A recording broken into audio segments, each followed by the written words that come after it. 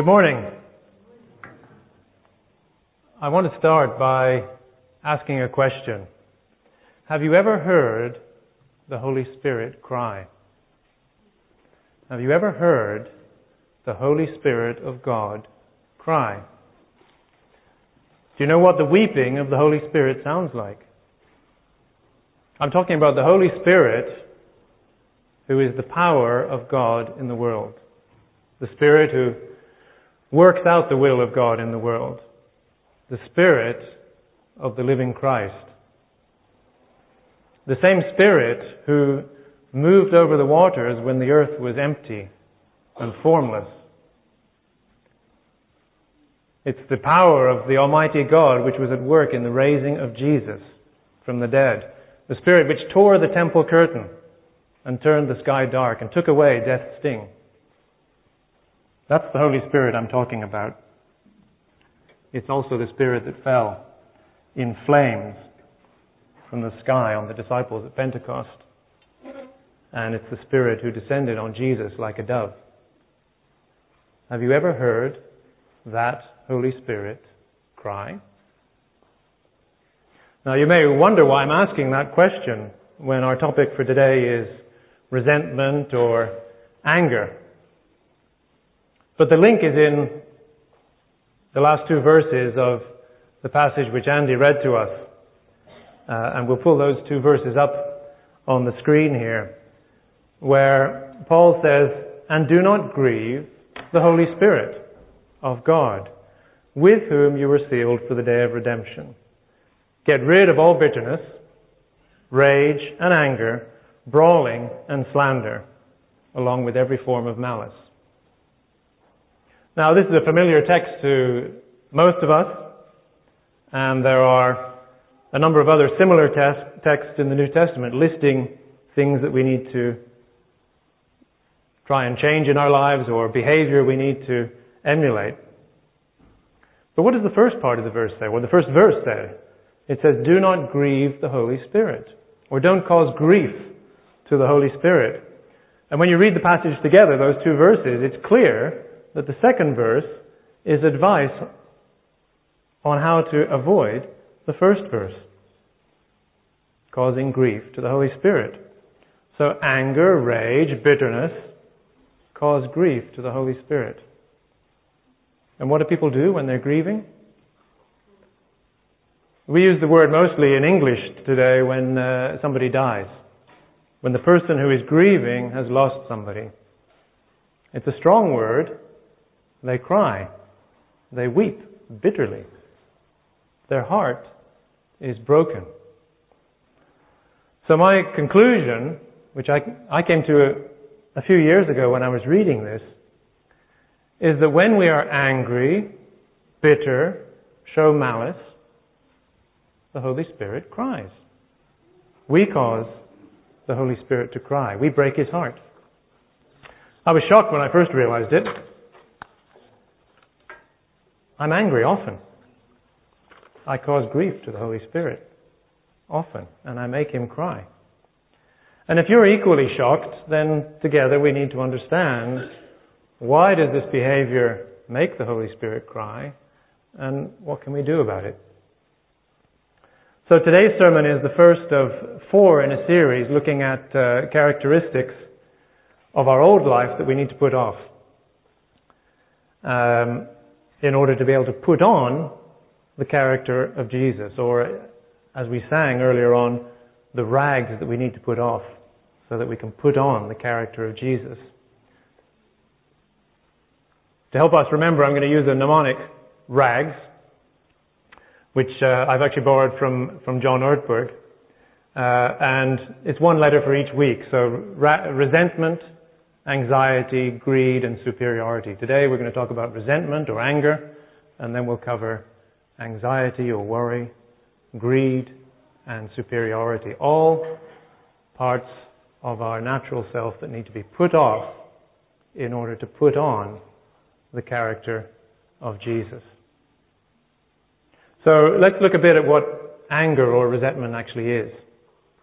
We need to be clear about what we're talking about when it comes to anger, as some people don't see it as a totally negative thing. Some people will argue it can be useful or a good thing, others that it's a natural emotion and so it needs to be shown. Others will argue that there's a righteous anger, like that which God's displayed in the Bible. But let's look at a few verses. First one is in Proverbs. An angry man stirs up dissension, and a hot-tempered one commits many sins. Or Jesus says in Matthew, "You have heard that it was said to the people long ago, 'Do not murder, and anyone who murders will be subject to judgment.' But I tell you, anyone who is angry with his brother will be subject to judgment." And then thirdly, James says, "Everyone should be quick to listen, slow to speak, and slow to become angry. For man's anger does not bring about the righteous life that God desires."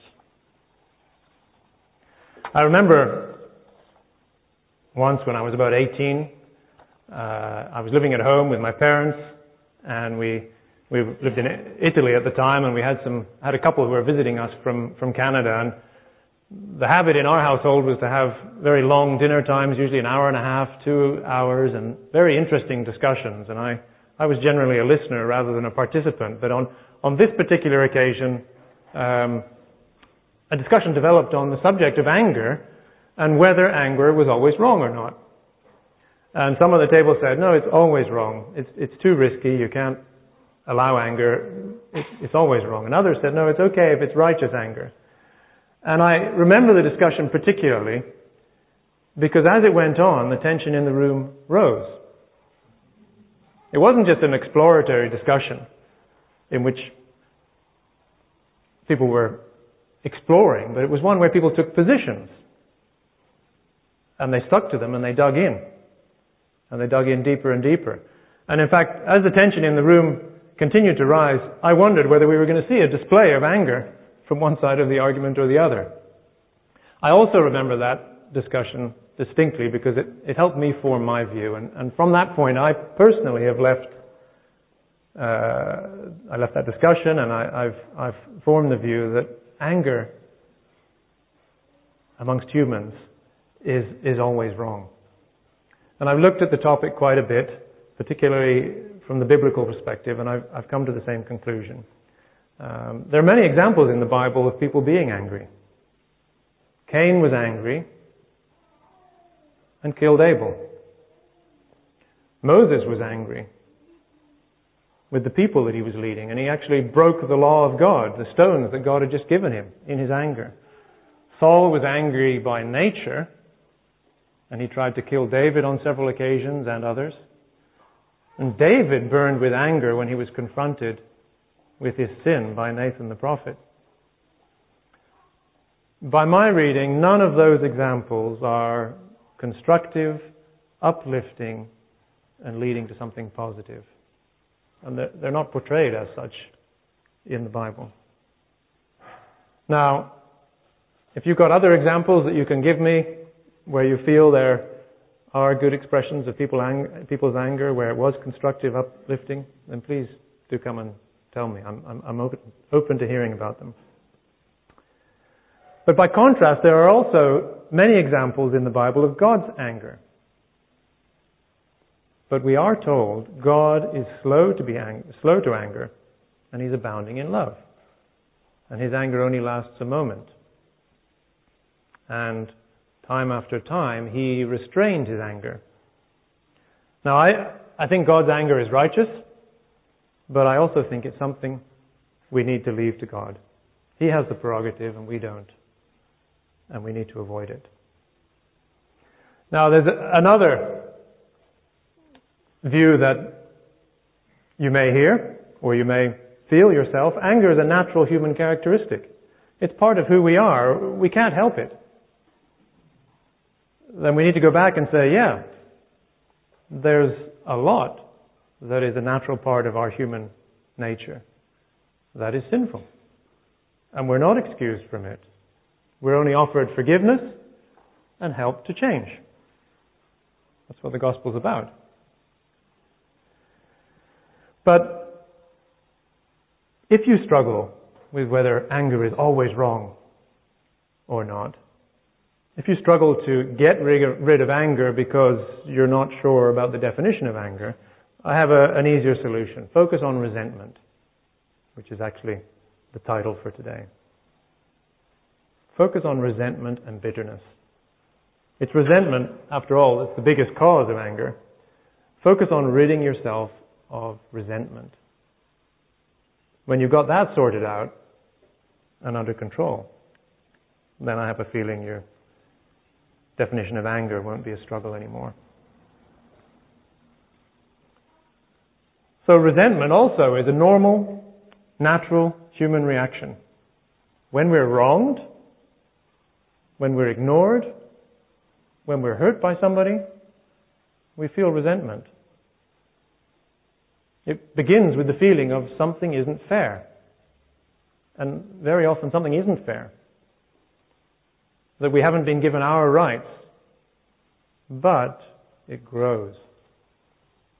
And resentment can't be contained and limited. You can't say, I'm only going to be resentful towards that person about that particular fact or that particular insult that they gave me, and everything else I do in relation to that person, I'll be very positive and the relationship won't be affected. Like most other sins, you can't put a limit on resentment and stop it. You need to rid yourself of it. We need to rid ourselves of it. And that's why Ephesians 4 verse 27 says, don't let the sun go down while you're angry. As Andy read, don't give the devil a foothold. Allowing resentment to stay in your life allows the devil to get a foot in the door, which he'll then continue to pry open and to spread. First, it may just be resentment, but if we don't deal with it, it'll extend to other areas of sin in our lives. Gossip, slander, hostility, withdrawal, even physical abuse of our bodies by suppressing anger rather than dealing with it. All of those are other extended areas of sin related to resentment. So, resentment or anger is wrong because it lets the devil get a foothold. Let me give you a few other reasons why I think it's wrong. It's also wrong because it damages relationships. And that's not just if we exhibit it. Clearly, if we're angry towards someone in an outspoken way. But if we have angry thoughts about somebody, it will affect the way we relate to them, the way we talk to other people about them. It puts a block on the way we share the Holy Spirit with people.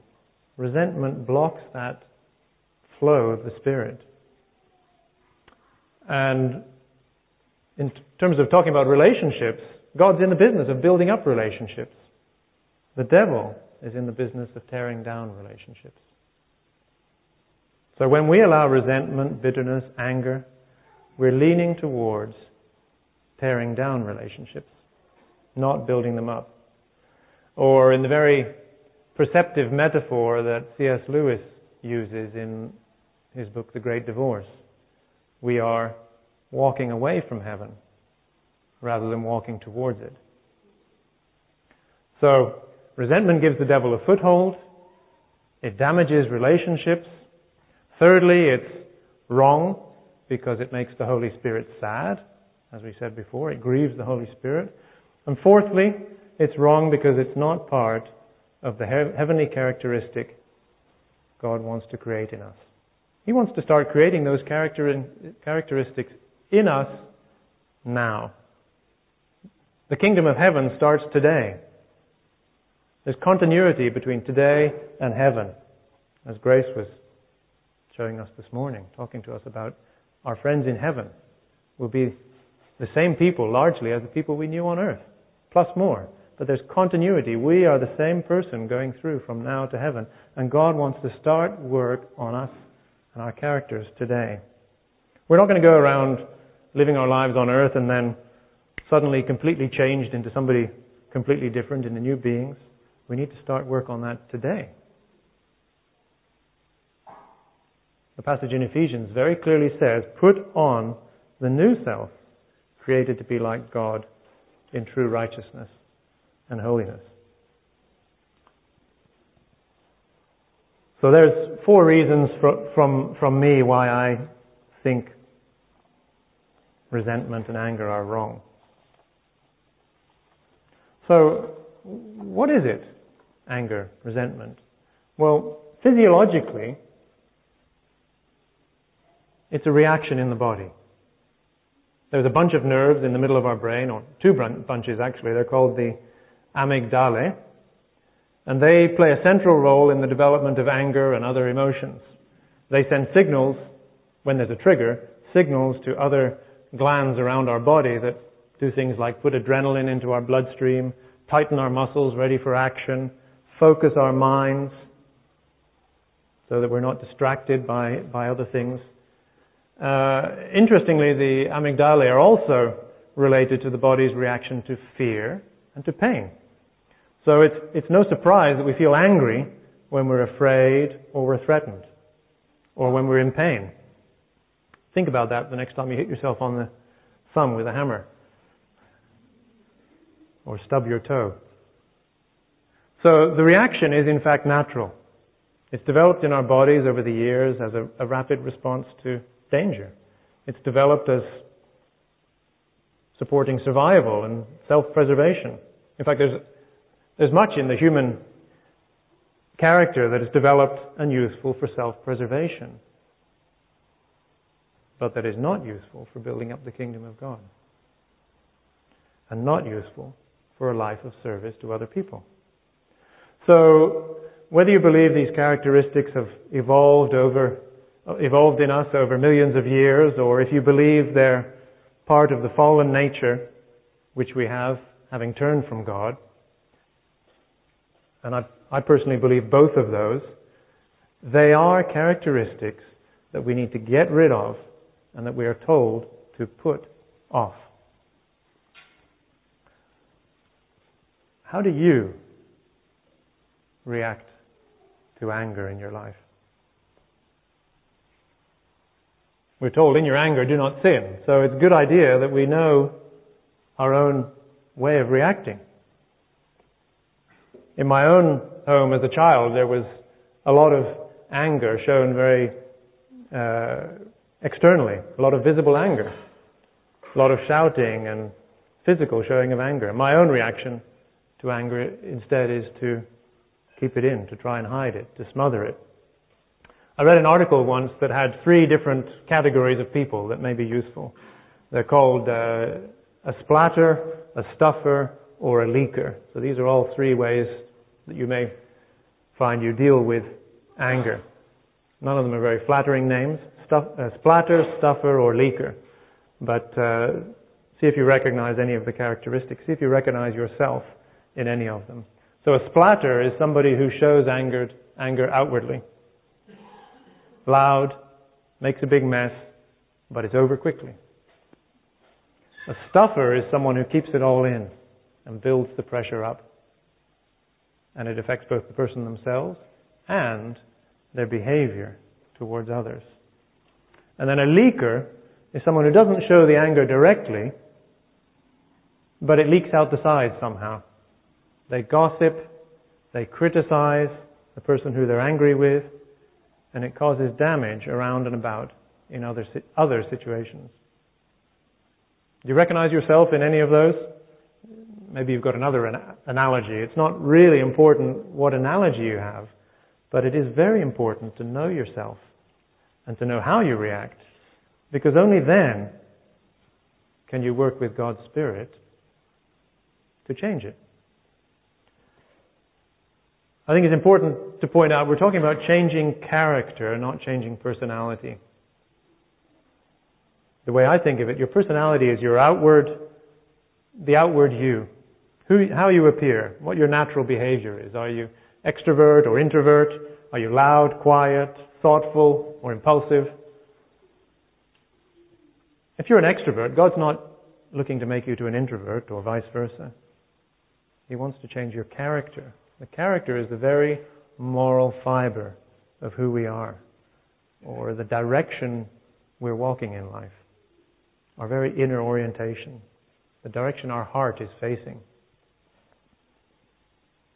Remember, heaven starts today.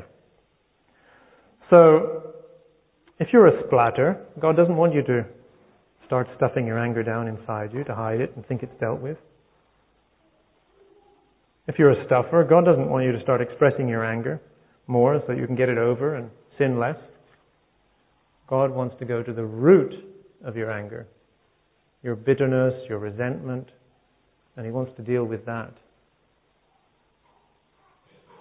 He also expects you to start with what you've got. One thing that comes across very clearly in the New Testament is that we're all different, and we all have different personalities, different gifts, different weaknesses, different strengths, and we all need to start from where we are today.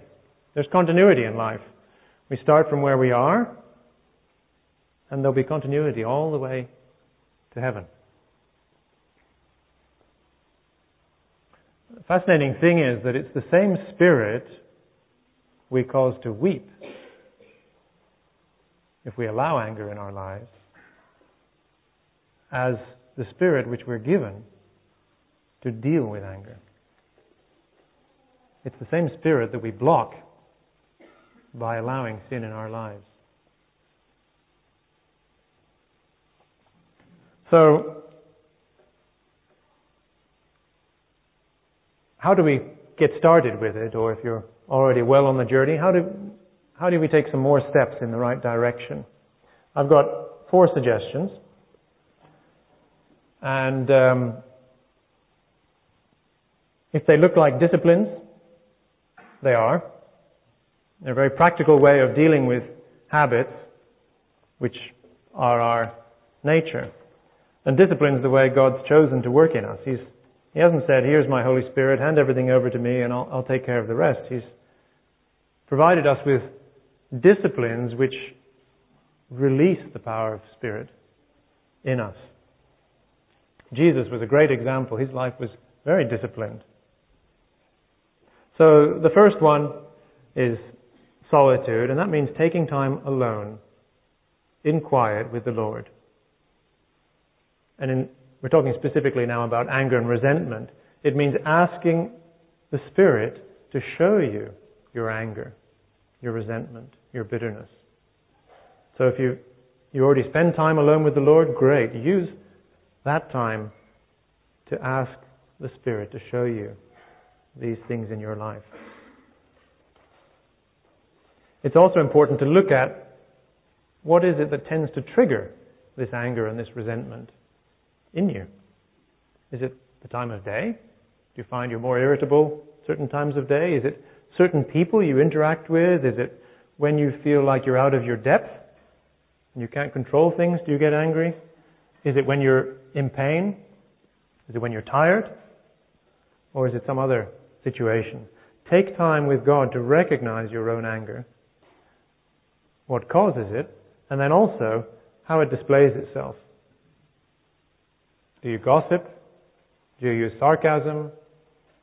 Do you criticize? Do you shout? Do you avoid people?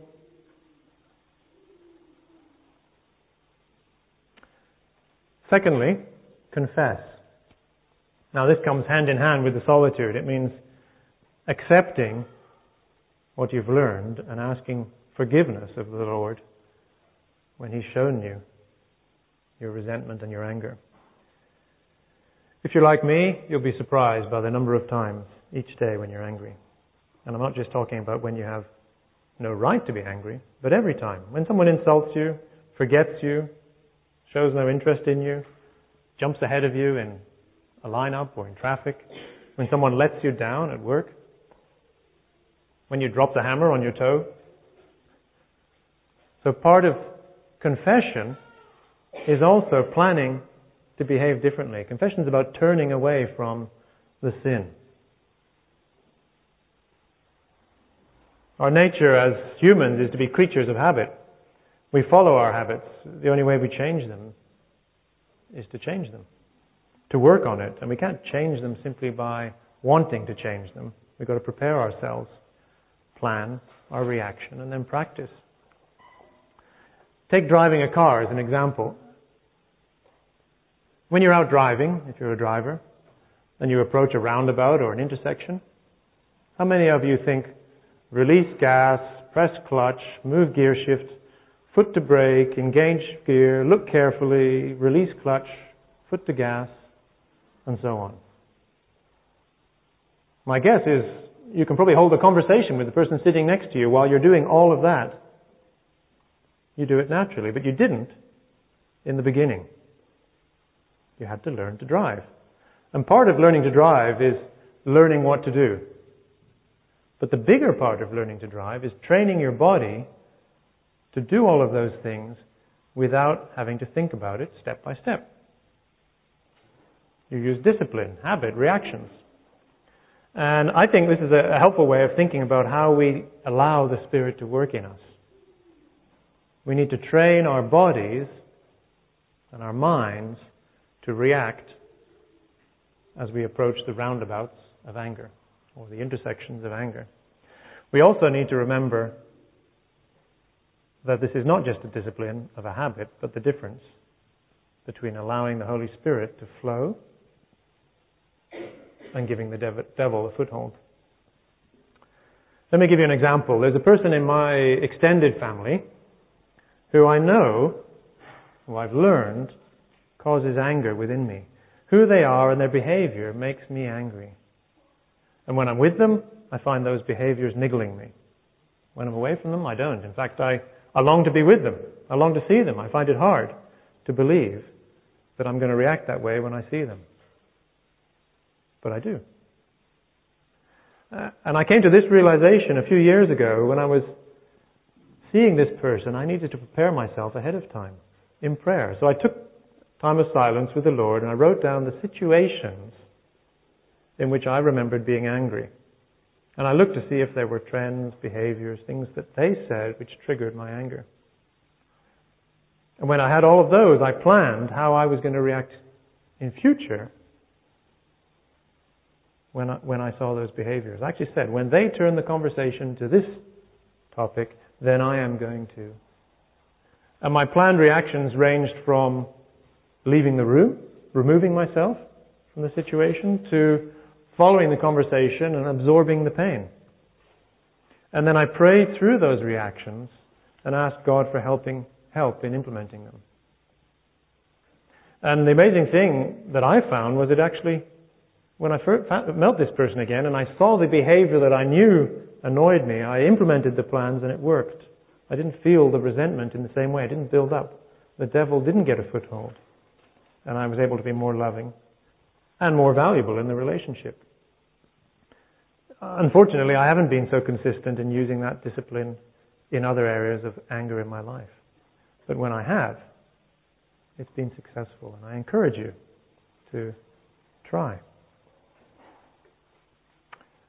Thirdly, forgiveness is the other side of it. We've talked about confession. Forgiving means turning towards the source of our anger, or what triggers it, and forgiving that person. That may mean actually going to the person and expressing that forgiveness, or it may simply mean giving the issue to the Lord in quiet and determining not to hold that issue against the person again. It's very hard and it's a discipline and it needs practice. And it can only be done with the help of the Holy Spirit. But what power! Think of Jesus on the cross who said, "Father, forgive them, for they don't know what they're doing." And Stephen, when he was being stoned, said, "Lord, don't hold this sin against them." There's huge power in that. It actually means not holding what triggers your resentment against the person who shows it. Relating to them as though they didn't behave that way. And then finally, the fourth proposed discipline is sacrifice or service. And this is exciting. It actually means taking yourself in God's strength back to the fire that burns you, but in a different spirit. It means putting on the shoes of a servant and serving the person who irritates you. And the service is not, by the way, to point out the weakness to them that you see, nor even to expect change in their behavior.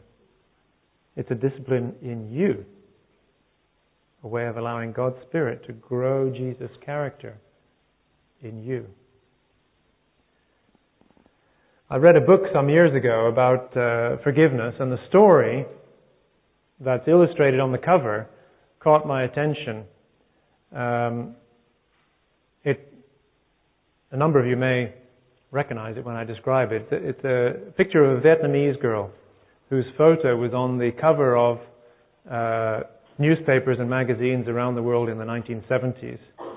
She was about 8 or 10 years old, naked and running towards you, running away from her village, which was burning behind her.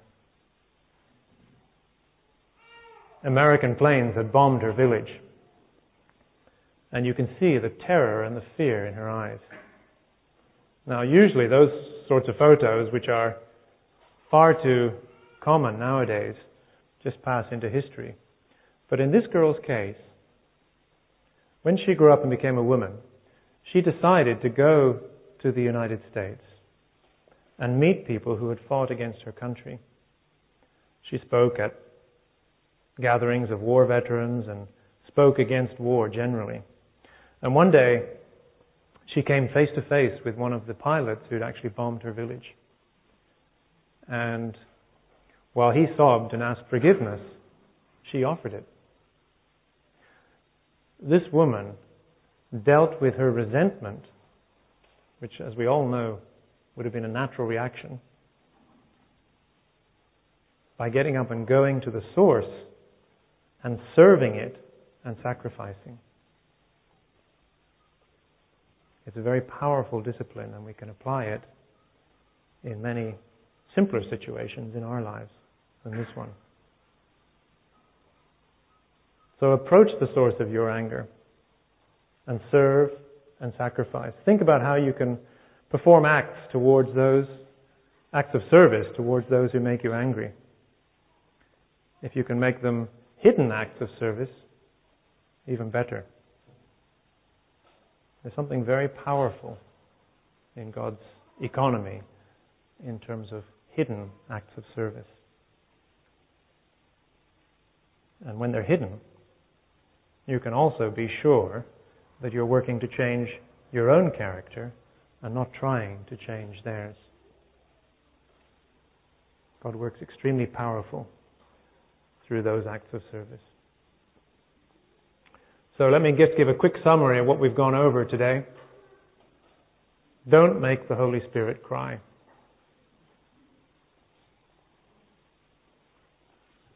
Anger and resentment are very natural components of our human body and our human nature, but they do need dealing with.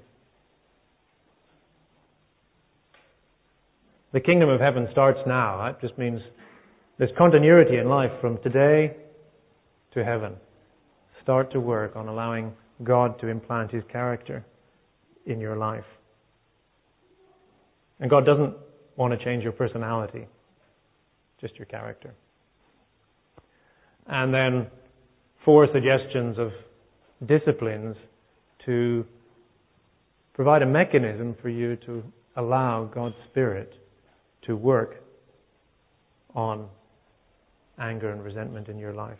Solitude, confession, forgiveness, and sacrifice or service. Shall we pray?